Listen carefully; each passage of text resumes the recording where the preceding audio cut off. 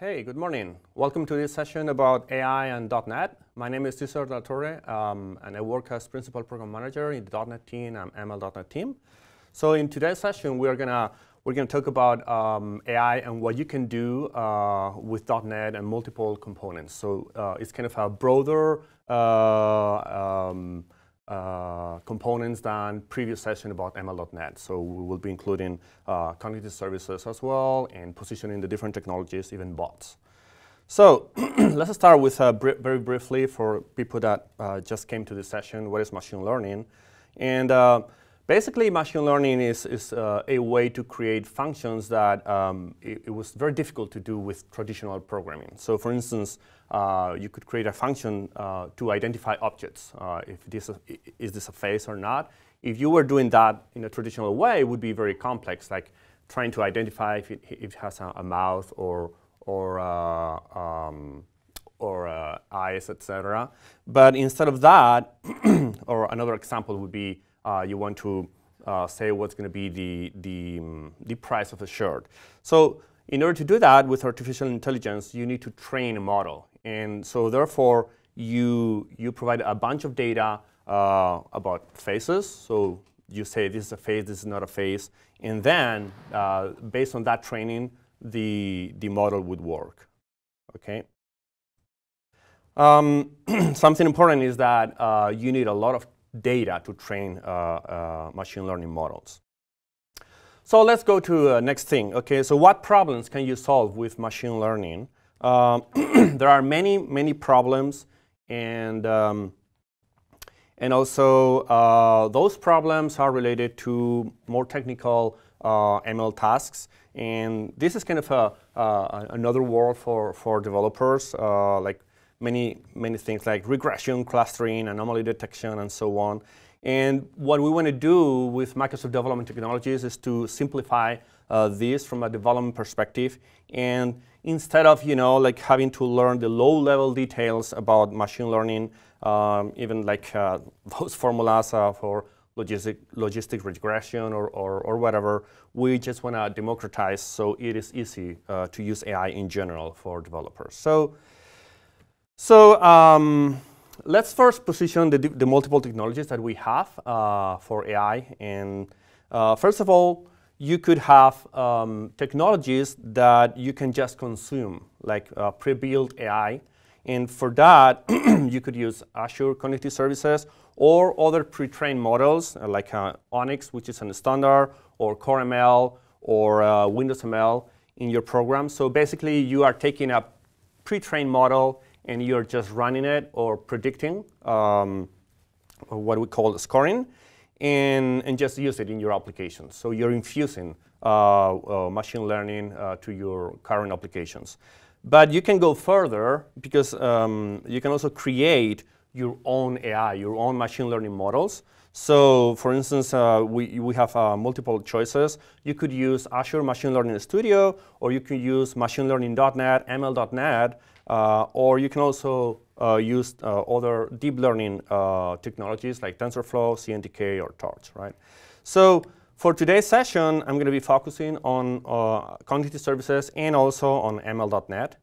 And of course, and then from ML.NET, you can also integrate with TensorFlow, as you saw in the previous session about ML.NET from Ankit and Gal. And finally, of course, you can use those models from any client app. So it could be a bot, could be a web app, could be mobile apps, or could be IoT edge devices, right?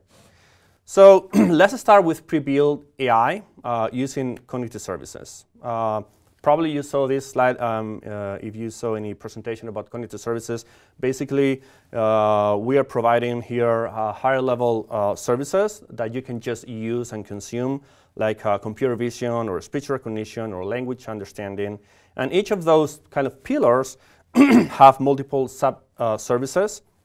So for instance, today I'm going to be focusing on computer vision in computer vision service and the custom vision service for the demos. So let's do a demo about that and using cognitive service, computer vision, and custom vision. For this demo, I'm using a a reference application forked from eShopOnContainers. So it's a microservice architecture-based application, but then we are extending eShopOnContainers with AI features or machine learning features. And this is so you can also reuse or surface all these features from multiple clients, the web or bot or even mobile applications, right? So let's move to the sample.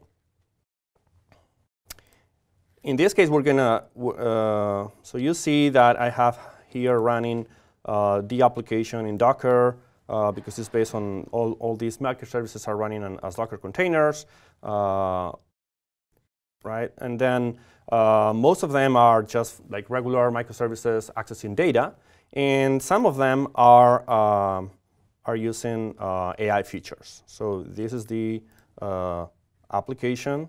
You can see that in the solution you have many services, but just one is the one that we need to focus now, which is the one about cognitive services. So we'll come back into the code in a minute, but I just want to show you what we can do. So this is the eShop.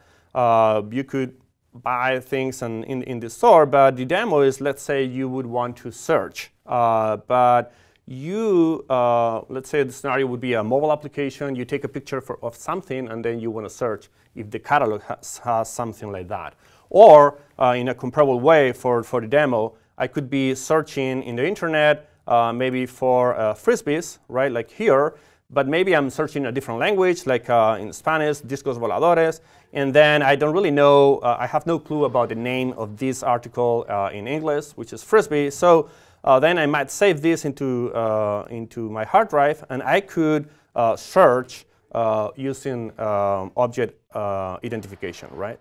So in this case, you can see that I'm using computer vision first. So if I provide that image, but first of all, I'm going to provide like an umbrella, and you'll see that it's working. It's going to be connecting to computer vision in Azure, which is a service that you can just use out of the box with a generic model. And then it's just calling to that service and identifying that picture and then searching in the catalog in my application, and you see that it is searching for other umbrellas as well. But if I search for the Frisbee, like this one, you can see now that it doesn't work. It doesn't find any Frisbee. And that's why, because that generic model is not finding that object. It's identifying that object as a dishware instead of a Frisbee, right? So let's go to the code and see a little bit about it. So, well, first of all, I want to show you why, when using computer vision, you see that the name of that object was identified as dishware, and that's why it didn't work when searching in the catalog. So for that, you can use custom vision. So before getting into custom vision, I wanna show you the code about computer vision, which is just using that model in the internet. So it's basically, this is the microservice. I can just provide the API keys and the URL in Azure, and then just consume that and provide a picture, and it will respond with all the tags that that object was identified, and that is that simple. But if we want to use custom vision, the difference is basically two differences. So one is you can train with your own images, and secondly, it can be online or it can be offline. You can generate a model, a frozen model in a file, and run it in your program. So what you can do in this application, eShopOnContainersAI is available in GitHub, in .NET Architecture, eShopOnContainersAI. Here you can see the architecture, extending eShopOnContainers, and so on. And then in the wiki, you see how to set it up. And one of the points is about custom vision, where the difference here is that you can create your service and then upload a bunch of images that you want to train, in this case about Frisbees. And after you train it in Azure, in the internet, then you have two choices. You can You can run it online, like providing the key and the URL, and then just doing a similar way than you use computer vision. Or the other way is that you generate or export a file, like a TensorFlow frozen model file, and then you can use it from your code. So for instance, in this case, if I use the custom vision, I just online, then I would provide the prediction key, and then I will call it with HTTP. But if I'm using custom vision offline, what I need to provide is the model file name. Like in this case, I would download the file, which is this one, model PB, as you can see here below, model PB. So I just need to load that file in my code and then provide the image and then run it. So it's offline, so it could be running in this web app, could be running a mobile app, offline, etc. Right? So that's the difference. And so I'm going to change and take advantage of microservices and change a variable in the containers. So to use custom vision instead of computer vision. So you can see here we are changing this variable to use this one to use custom vision offline. Right? It's going to use custom vision offline, and then just restarting the Docker containers using this using custom vision. So I'm going to run it here. You can see run and restart the containers. We might have like 12 containers. In this case, we just need to restart a couple of them.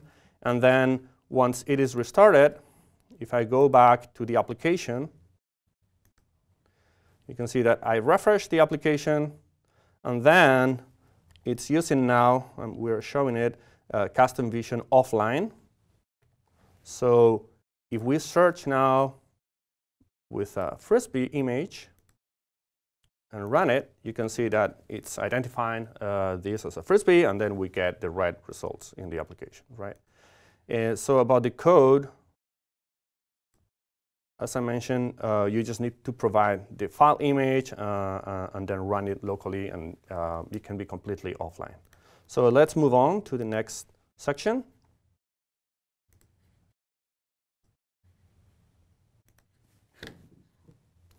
OK. So now let's talk about custom machine learning, and specifically using ML.NET.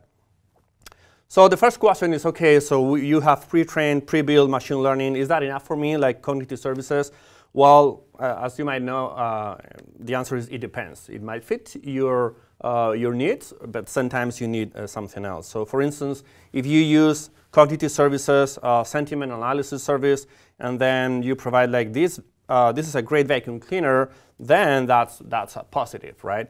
But if you provide another sentence like this vacuum cleaner sucks so much dirt, that will be identified as not positive, and you might want to train this in a different way, right? So this is just one example, but there are many cases where you want to not just train with your data, like you can do with custom vision, but also there are other services in cognitive services that you cannot do custom training, and you might also use different algorithms.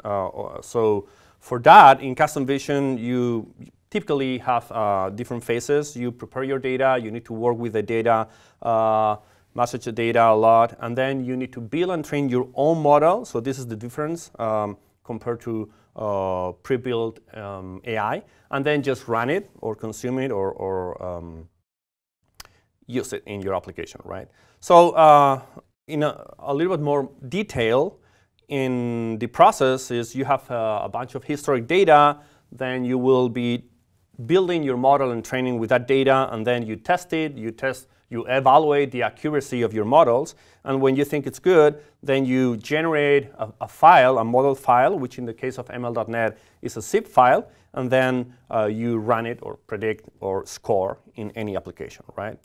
So you just saw a full session about ML.NET from Ankit and Gal. I just want to do a very, very quick intro about it in case you just came to this session. So ML.NET is a framework first.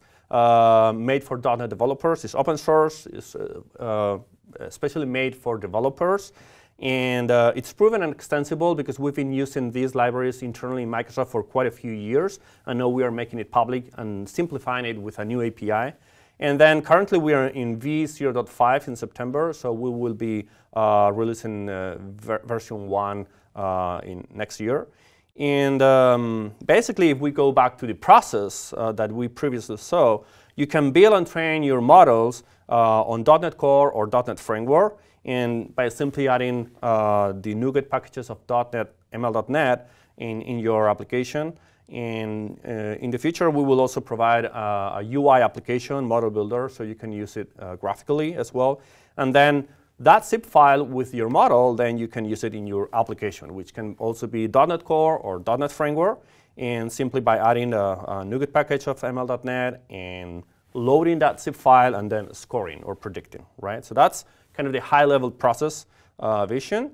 And then what can you do with ML.NET? Usually ML.NET focuses most of all on the traditional machine learning problems with data, which is very useful for the enterprise, for instance. So you can identify if some data is A or B, which is binary classification, or you can predict how much about something like forecasting or clustering and so on, right? So there are many problems that we can solve with machine learning, like predict a value. It would be a regression, or something is A or B, binary classification, or detect issues or problems that might happen for instance, in devices coming a bunch of events, then you might detect anomaly detection, and so on, right? So we want to simplify this, so showing you problems instead of ML tasks in all the documentation and samples, and so we make it simpler to use. So I want to do a quick demo, which is about regression or a forecast of eShop dashboard. In this case, here the code.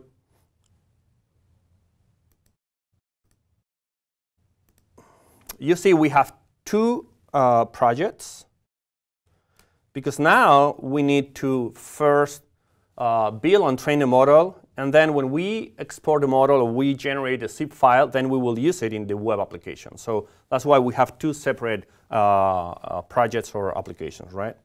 So first of all, let's use the console application to build and train a model. It's a console application here. You can see it's a regular console app. And then we are going to be generating two models. In this case, one is for predicting forecast of sales specifically about products. And then the second model is about predicting or forecasting the sales for countries. So that's why we have two of them. I'm going to just go ahead and debug and talk a little bit about it. You see this is the console app. So we're going to create a model and train it for the first model. And then we will write the zip file after that. So you can see in here, this is kind of the important code. It's using API. This is the learning pipeline. It might change in a few weeks, but the important thing here is about the concepts. So first of all, you will load the file, like you can see here, the CSV, so file with data, with all the data related to sales about the products. And then in that CSV, we load it into the pipeline, and then we do a bunch of transformations. We need to concatenate data. We need to convert all the data into numeric vectors, and then we need to say what's going to be the label or what we want to predict in the regression. And so it's just like a concatenator, a vectorizer, and then concatenating all the features. And finally, we provide the algorithm that we want to use. In this case, a fast-tree treated regressor. You could test and try different algorithms and see which one is more accurate. And finally, we train, right? So just it's training now. You can see here training. And then once it is trained, then we generate the the file, right? So just finishes. It's going to go for the second model, but basically it will finish now. And then we have the two models. Okay.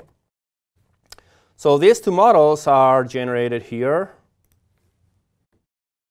If we go to Bing, debug, then you see the two models, one for the countries, one for the products. And these models, you can just copy those files into, like in this case, like a web application. We have the models copied here. And then I'm going to just run it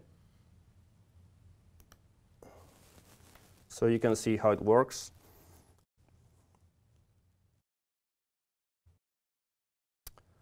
Right, so in this case, it's just a monolithic web application, but we also have the same thing to eShopOnContainersAI. Okay. So here's running the application. So let's try first a forecast for any specific product, like Jumbo.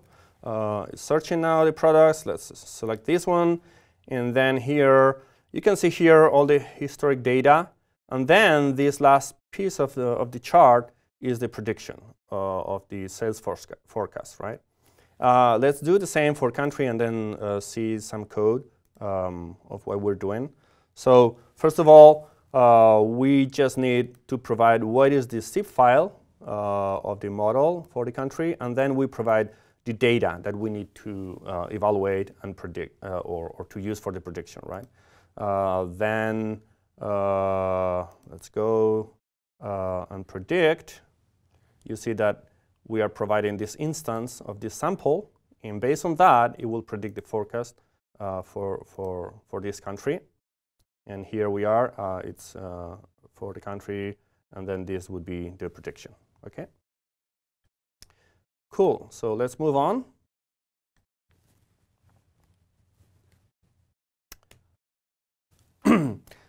So something we really want to highlight is that ML.NET is a framework first, and so it's basically libraries, NuGet packages, but we will also provide tooling for it, and it's for custom machine learning. So you can build and train, or you can then run any model.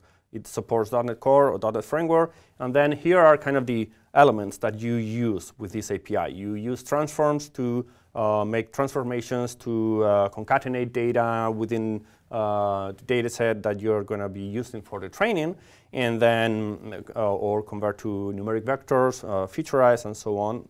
Then we have learners or algorithms, the ones you want to use depending on the problem. And finally, we are also integrating or extending ML.NET with deep learning frameworks, like in this case, TensorFlow.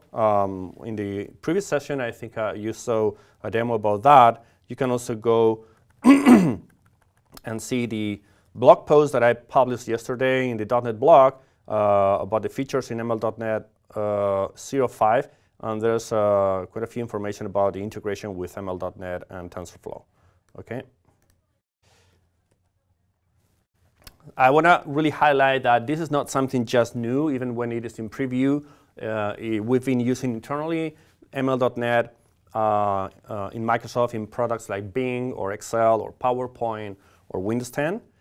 And yeah, just a final highlight about ML.NET is that it's also, we want to democratize custom AI or custom machine learning for .NET developers. So the difference is that we are targeting .NET developers with ML.NET, either for training models, and also we will provide in that,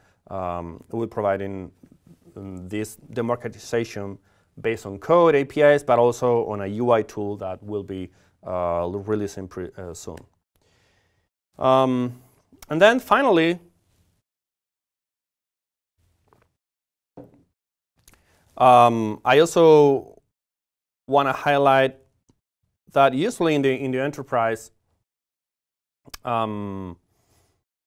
you might have, like the enterprise might be researching not just AI, ML, but also maybe microservices and bots and so on.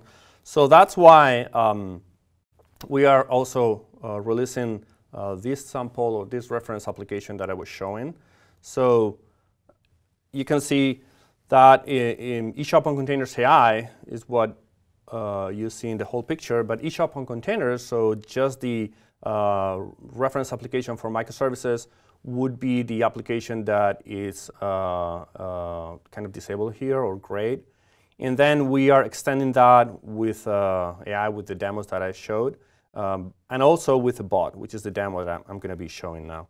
So before doing the demo, I want to come back to the site of eShopOnContainersAI, right? So in .NET architecture in GitHub, eShopOnContainersAI, you can see the wiki, all the multiple AI features. So for computer vision or pre-trained model, and in this case, you also have a section on how you can create a bot with bot framework and extend this application or kind of surface all the information, all the AI features that we have in the app with a bot. So for that, and then this bot is not just using our own services, it is also using LUIS, so language understanding in Azure.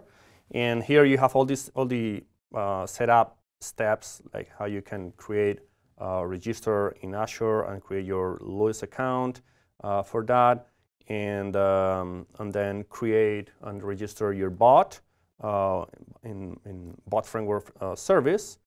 And finally, how you can run it and test it with the bot emulator that I'm going to demo now, and a few highlights about the code. Right. So it's ready for you to test this demo. I'm going to show it running to you. So basically, you can see that we have all these services running in Docker in this case. All the microservices, we're going to be in reality using this service that are using the sales, the bot, and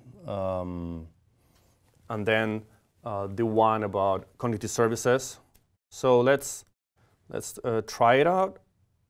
So here I have the bot emulator. So the bot emulator is an app that you can try locally, and you can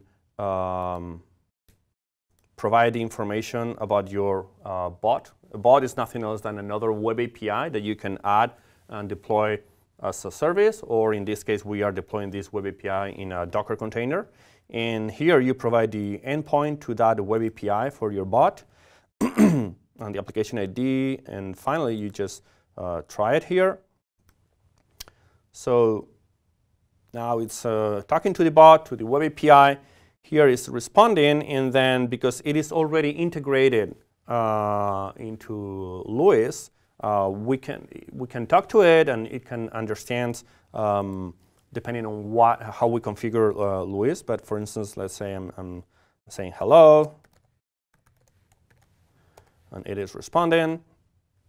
Okay, so let's say I want to see products of the catalog. Okay, so I don't know, like show me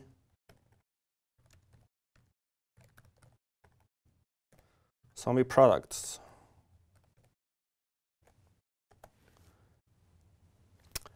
Well, and then here we can see the categories. So we could be kind of navigating across the catalog, just using the typical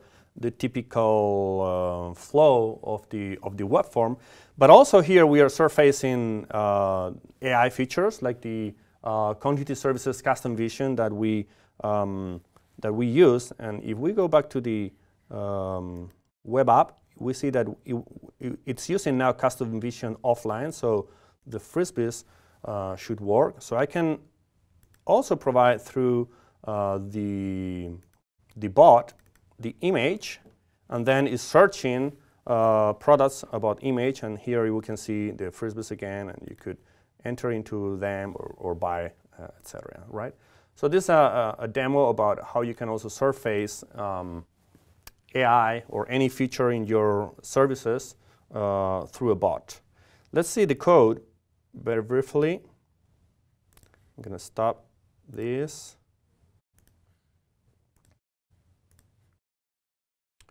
So if we go to the bot,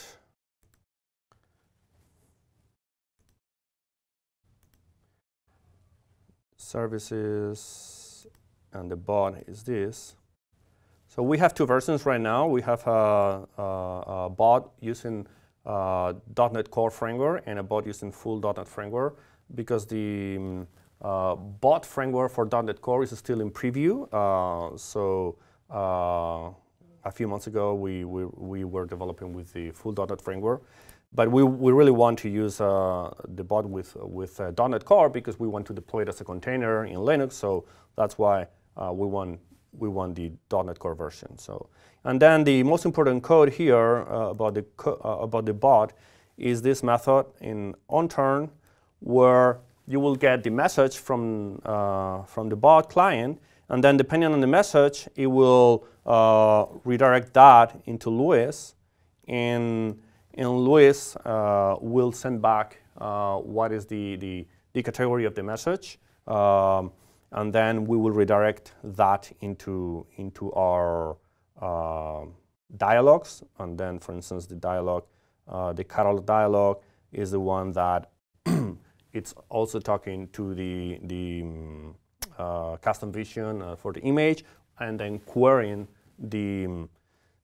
this service with the product catalogs in the system and returning. Okay.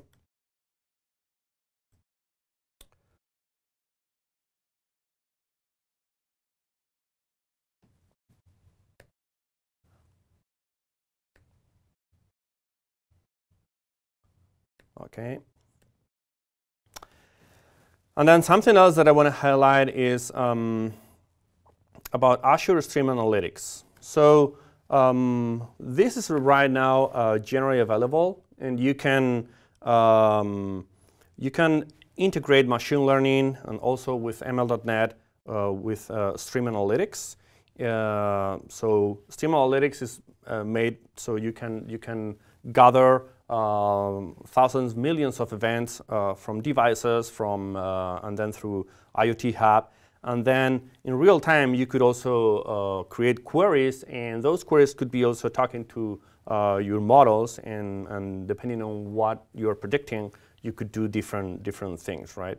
That's one way of using Stream Analytics integrated to machine learning. A very typical thing would be for predictive maintenance, and then in real time you could be predicting what's going on the devices, if there's any issue. And then the other possibility is, and this is new, this is in private preview right now, but you can request access in that URL above.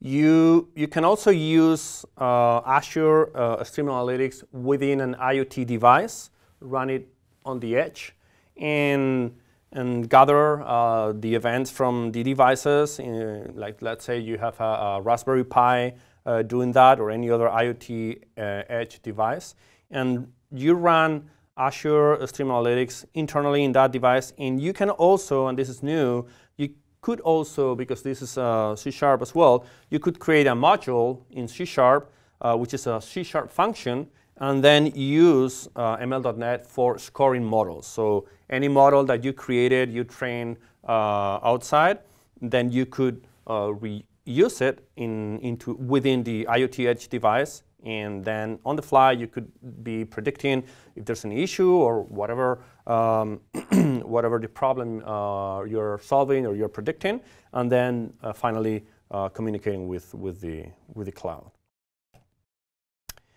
And that's almost all that I wanted to cover. So you have more resources in the .NET machine learning page. Also, if you wanna see kind of simple hello world, very easy to get started samples, go to github.net machine learning samples. You can also go to the ML.NET page if you want to see the internals about ML.NET and collaborate with the open source project. And also finally, you can also see this broader sample based on microservices extending eShopOnContainers with machine learning and AI in eShopOnContainersAI in GitHub as well. I also want to highlight the other sessions in .NET Conf about ML.NET. You might also have seen it, the session about ML.NET from Ankit and Gol. Then there's another session about cognitive services using Xamarin Apps from Veronica. And then, of course, this session that I'm just presenting. And yeah, so let's answer a few questions.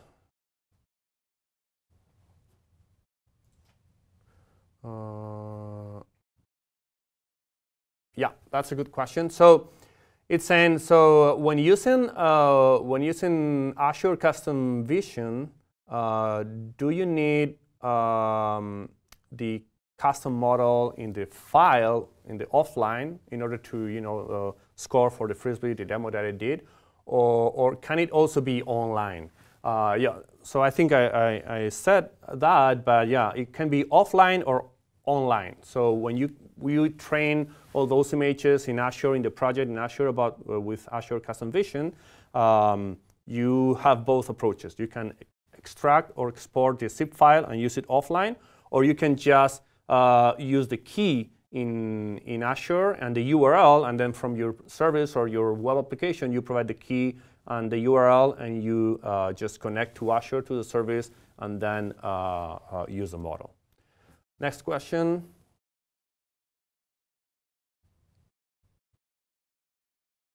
Can we run ML.NET on Raspberry Pi with Windows 10 for IoT or Raspbian OS?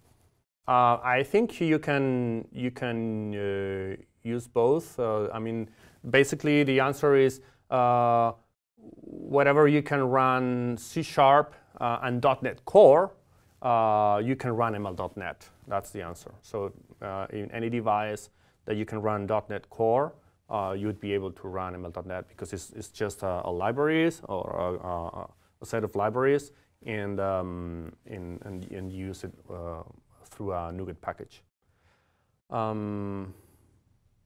Another question is, what kind of AI/ML knowledge should I have in order to work with ML.NET? Okay, that's a good question because this is precisely kind of our related to the goals of ML.NET. So our goal is that any .NET developer researching with interest about AI and ML.NET, machine learning, could learn and do solve problems with ML.NET. Of course, it will depend. Like you without any knowledge about what is machine learning, you'd be able to do basic things and solve basic problems. Maybe would be a lot about retry and see what works better for you, what algorithms and so on. If you have more knowledge about machine learning problems and algorithms and approaches and working with data, then of course it will be a lot easier. But our goal is to provide also the UI, so that UI tool will kind of help you or drive you when you don't know what to use. Because so you will just submit initial data, your data set, and then it will make suggestions about, hey, this data looks like you want to, you could use it for a regression. And maybe this is the value that you could be predicting. And then if you want to do that, we suggest this algorithm or this 3 or 4 algorithms. And then you can play with that. You can try different approaches and then see and evaluate what's going to be better, and then just use it. Another question is, will ML.NET work on the client side of a web app with Blazor, similar to TensorFlow.js? So we haven't tested that, but initially it's a similar question that the previous one about IoT. So on any place that you can run .NET Core, initially you could run also ML.NET. So potentially, yes. Another question is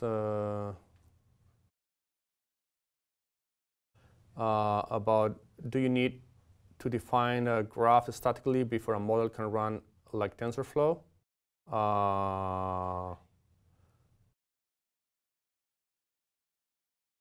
So I'm not sure about that question. If you mean about TensorFlow, if you just send me an email and we can get more details, I would need more information about that. What else? Can you see the other question? Yeah. Is there a way for ML.NET to leverage on GPUs for distributed training?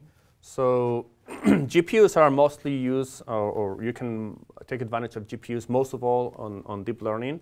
So, and then initially in ML.NET, we target more traditional machine learning problems. So we are not using GPU for that. But if you are using TensorFlow, for instance, and you train TensorFlow, let's say in Python, then you would be using GPU, but you would be using just the frozen model in ML.NET. So initially, we are not using GPU right now. Okay, so with that, we finished the session. Thanks a lot for coming. Bye.